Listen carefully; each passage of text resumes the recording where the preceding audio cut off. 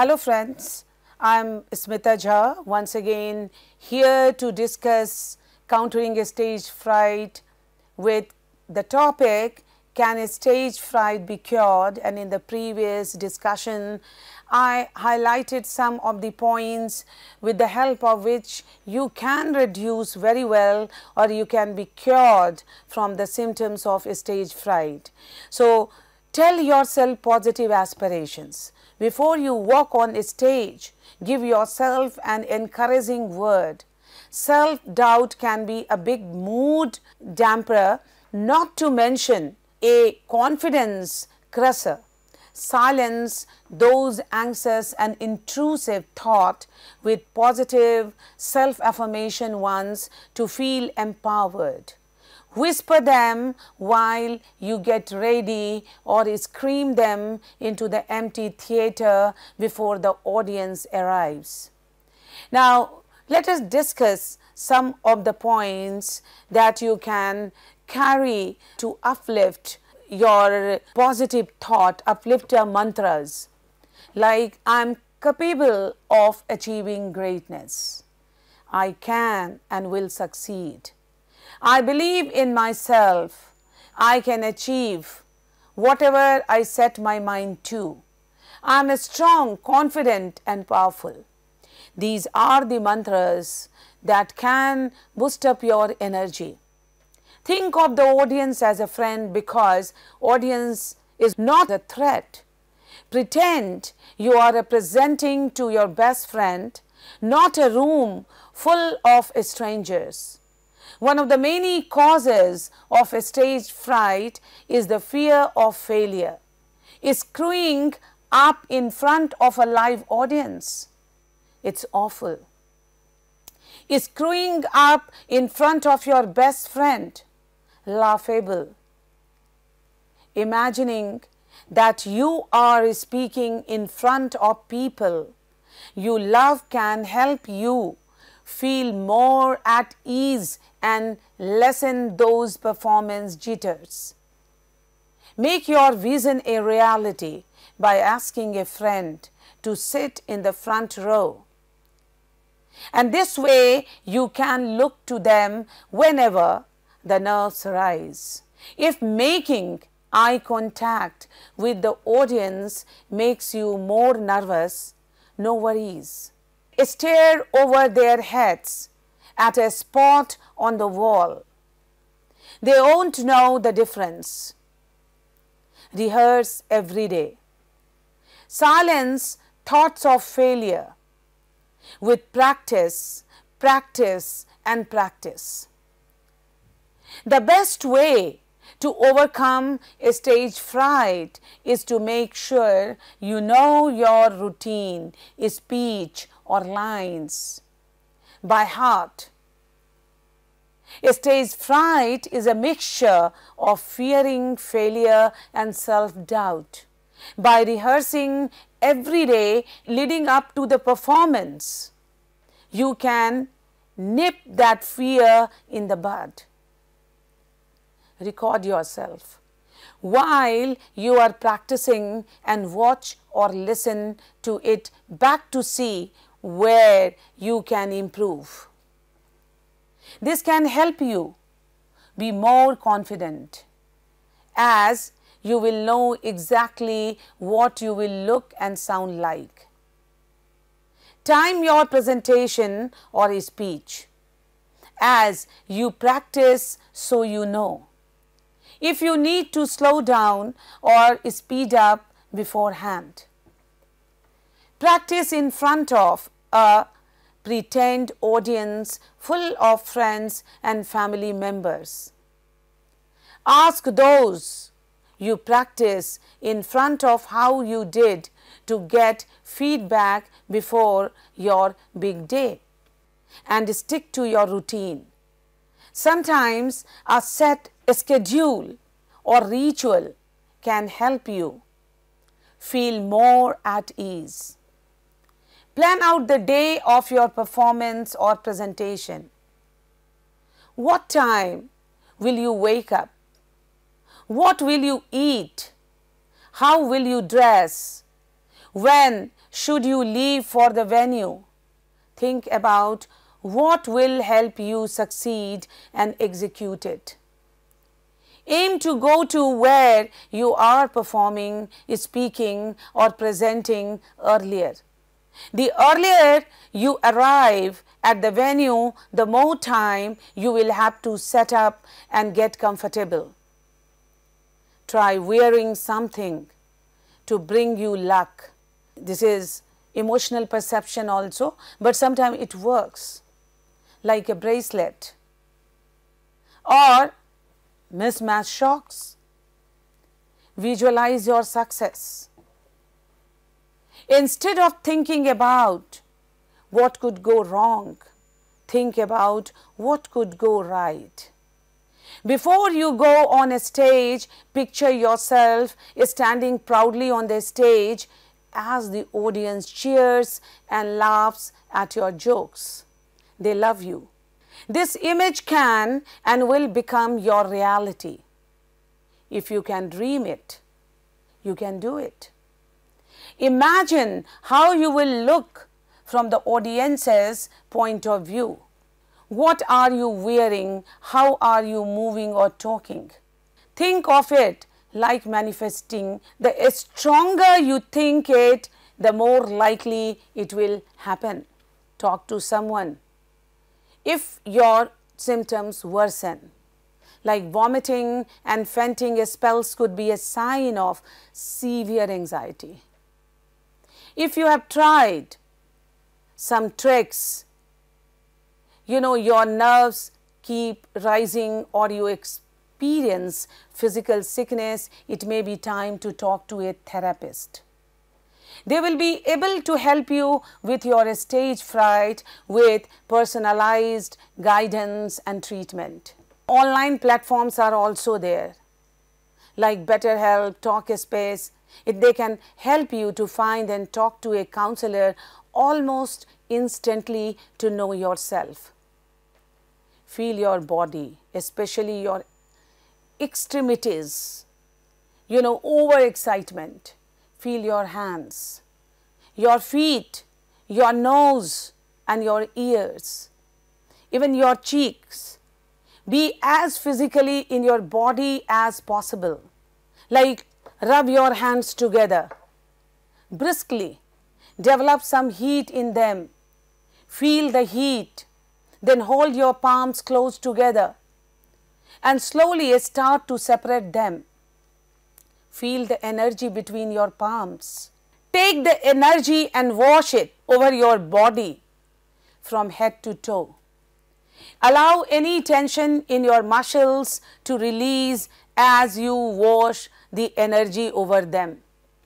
See the environment, the lights, the wings, the people around you, the stuff surrounding you, dance bags, old leg warmer strewn about. Force yourself to see the colors, shapes and textures. Let your sight pull you into the present moment. Have faith in something greater. Have a spiritual practice of any kind. If you have, it is really great. Use it now. Like we think of God, that is, we think of our strength. If you don't have, don't worry. Develop some. Just try considering the possibility that this current experience might be way bigger than you. Envision yourself where you physically are right now, as if you are watching yourself from outer space. At any given moment, from this grand perspective, we are all each just tiny specks amidst a vast sea of a universe. An important speck, but a small part of the greater whole nonetheless. Trust the process. Remind yourself of all the work you have done to get here. All the hours of rehearsal, learning and fine-tuning the choreography in your body, your movement, your gesture and posture. Yes, One could always do more, but it's show time. Trust that you are as prepared as you are supposed to be at this moment in time. Plan something to look forward to after the show. A nice meal, a hot bath, watching your favorite movie, something concrete and tangible that will help to remind you that this is just a show, not the question of life and death. It is one piece of fabric out of the entire quilt of your dancing life. Movement gets your adrenaline pumping ahead of time, meaning that you won't feel so out of sorts on stage.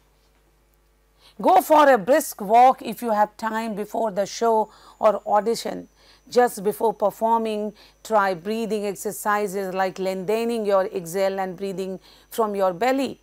Shake out your muscles, do a dance and move around until your body feels loose. And remember, who is the performer? The audience is there to see or hear you, and only you. It's your gift, your expertise, your unique ability to make the role yours that got them out of the house on a rainy night.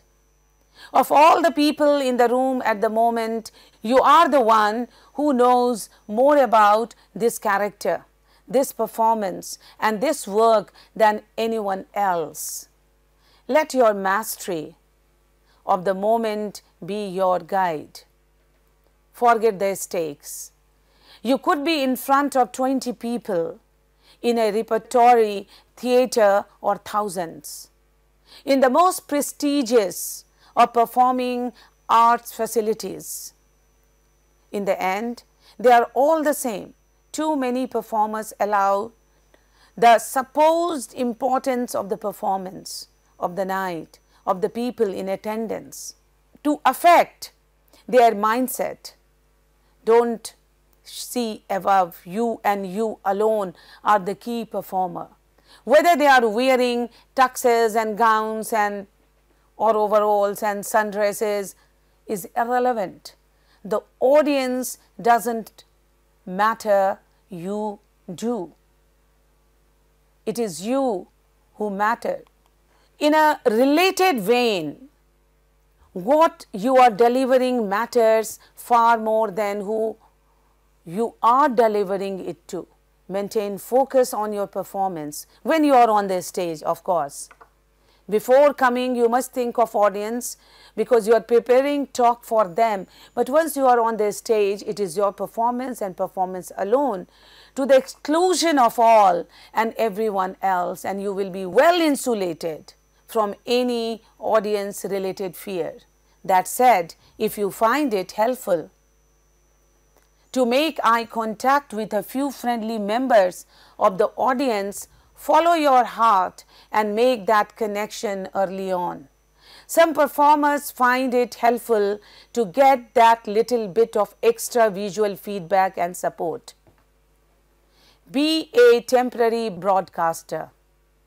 Television and radio are excellent proving grounds for actors and other stage and performance professionals, because they allow you to practice your craft without the physical distraction of a visual audience.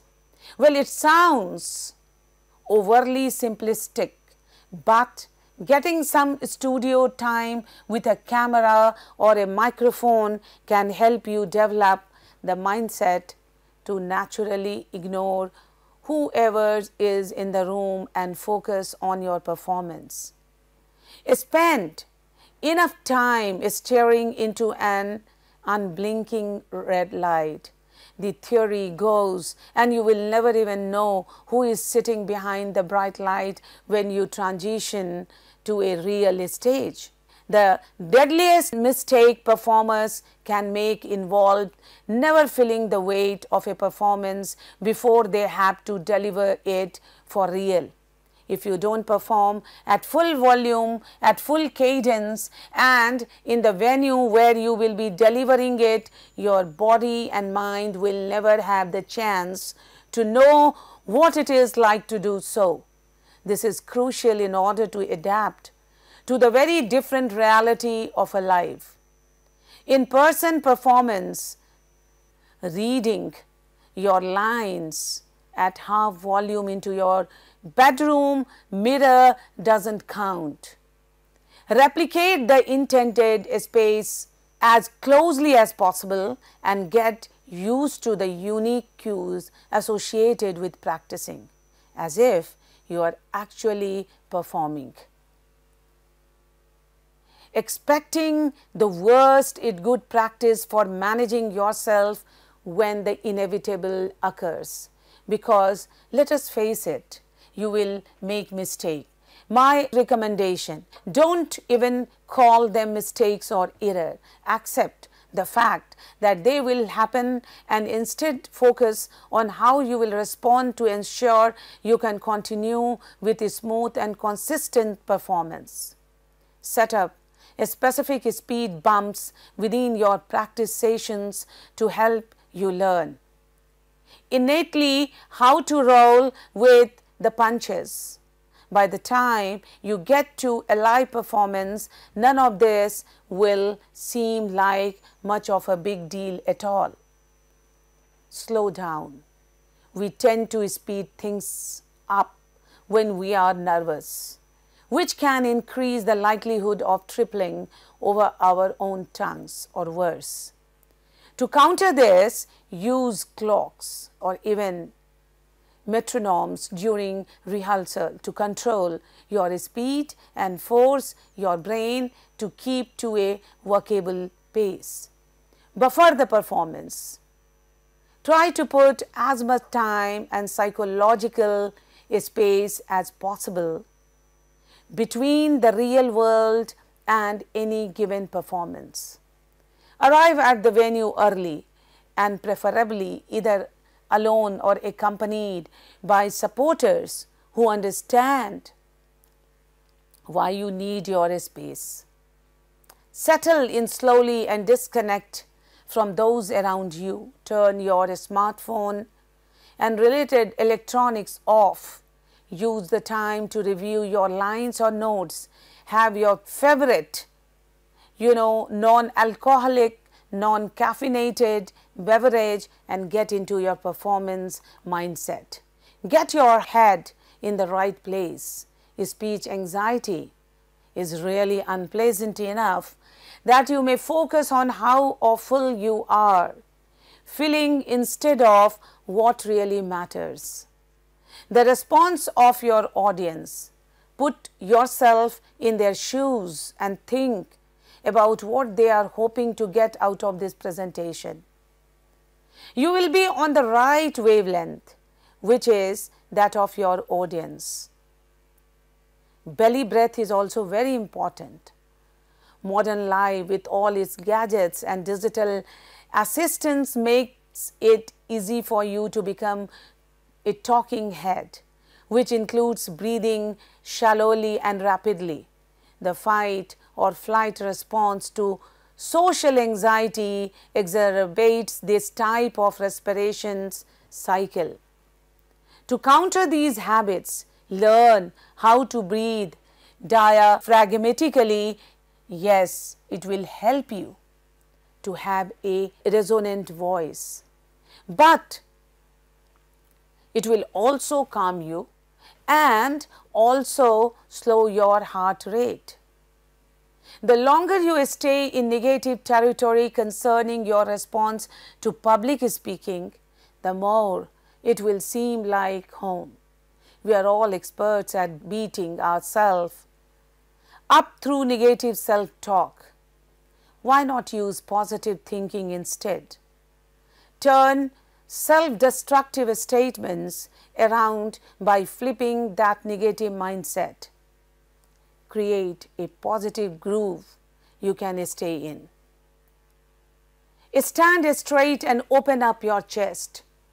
That I discussed earlier also, body language matters.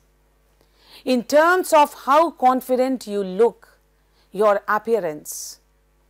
Hunch your shoulders slightly, Now stand straight, allowing your chest area to come forward as your shoulders drop into their natural position. Doesn't that feel better? You certainly will look more professional. Let go of intrusive thought. Focus is one of your most important tools when it comes to reaching an engaging audience. But you are human, which means off the grid thoughts will intrude when you don't want them to. Learn not to engage these thoughts or resist them.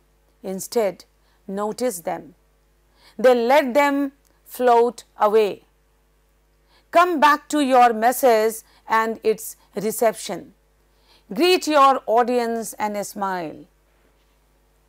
One of the most effective ways to have a relationship with an audience is to take a moment to allow that to happen. You do that in your greeting, giving your audience a greeting. They will remember. Invest yourself in this moment, letting listeners know that you really enjoy being there. Again, you too will feel it. Talk, don't present. Edward Everett was at the time famous orator who delivered a 2-hour address at Gettysburg in 1863. But we remember the other guy, the one who gave the 2-minute speech known as the Gettysburg Address. Since then, speeches, public and private, have been getting more conversational.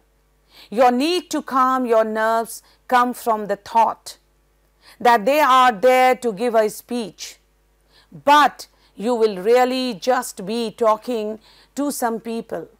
Sounds enjoyable, doesn't it? So you try to do it, practice it.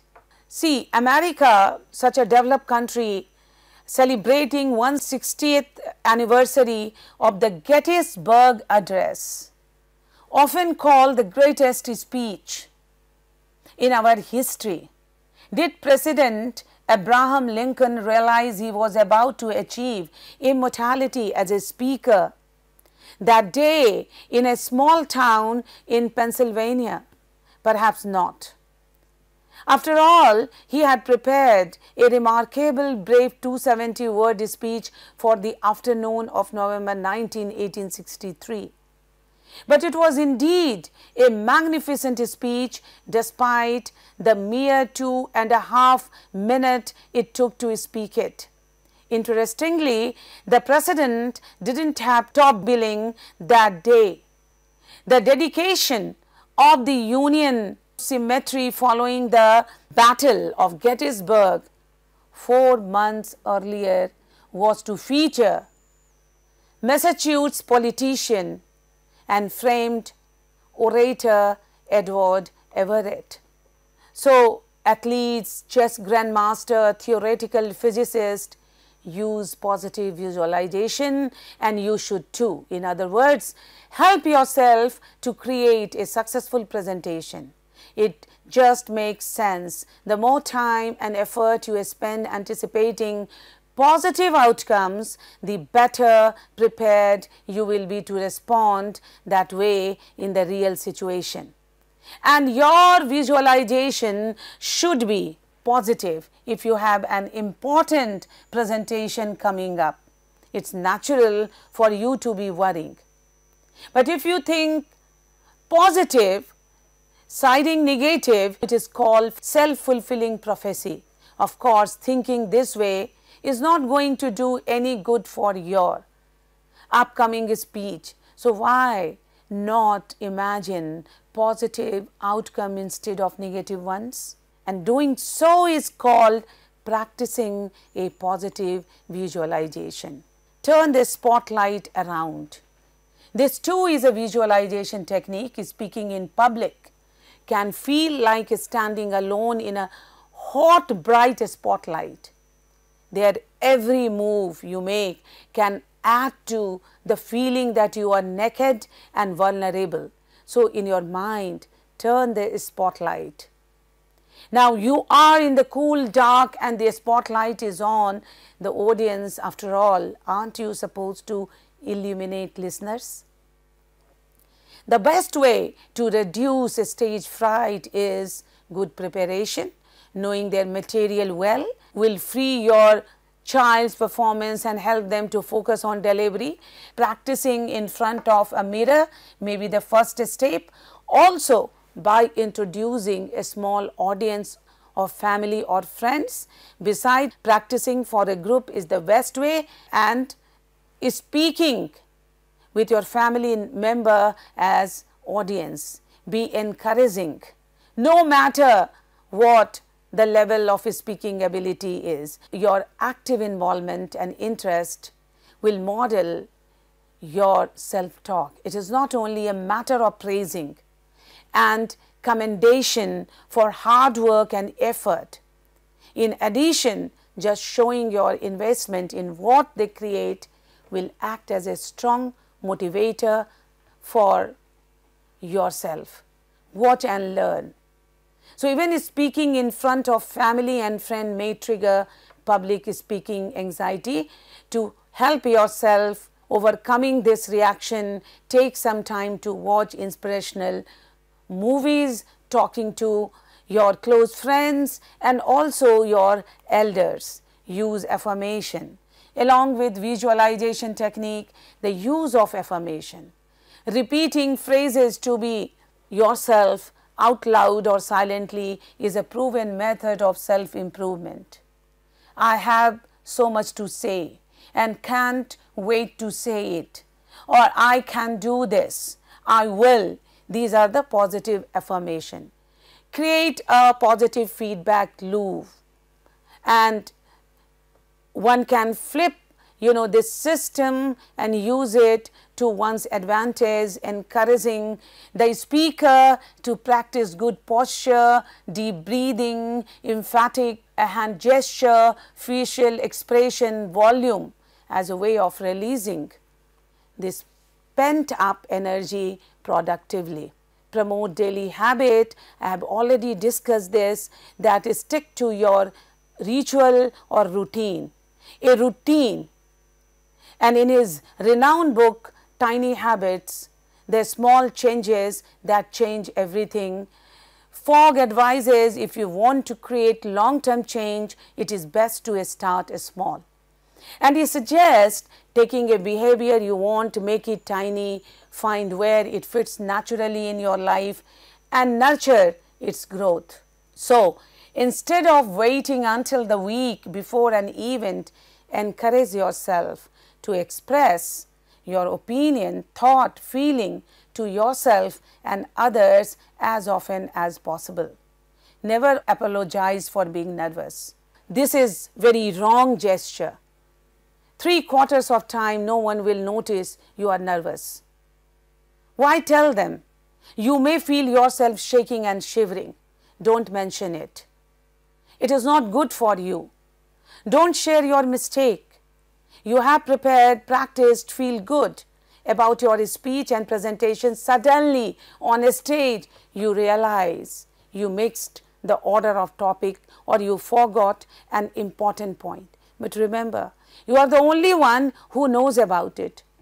Why to tell the audience to reveal your mistake and arrive early and try to feel acquainted with the surrounding. You can even check out the stage. Over time, build personal rituals that make sense to you and help you achieve comfort and balance before you are scheduled to perform. So, there are different type of people, introvert, extrovert, but performance anxiety and stage fright are perfectly normal phenomena that occur to many people.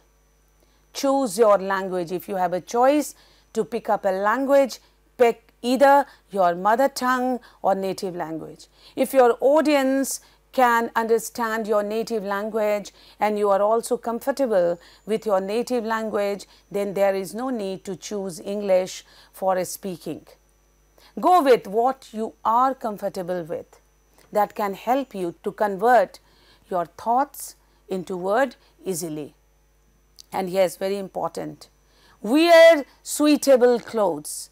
Standing up and presenting before the audience is not an easy task. So if you are not comfortable with what you are wearing, it will distract you and you will end up losing your confidence. So make sure to prepare your clothes in advance and very comfortable. Interact with your audience. Take 2-3 minutes, introduce yourself, interact with your audience, and then start with your topic. Making eye contact will make you easy with your audience. And with this, I wrap up my discussion on this stage fright. Can it be reduced or not? But we have discussed that it can be reduced by following small gestures, some practice, and with positive thought. I am sure that these points will help you, inspire you to be a great performer. With these, I conclude my word, and I am looking forward to meeting you in my next lecture related to this stage fright. Till then, bye and see you. Thank you.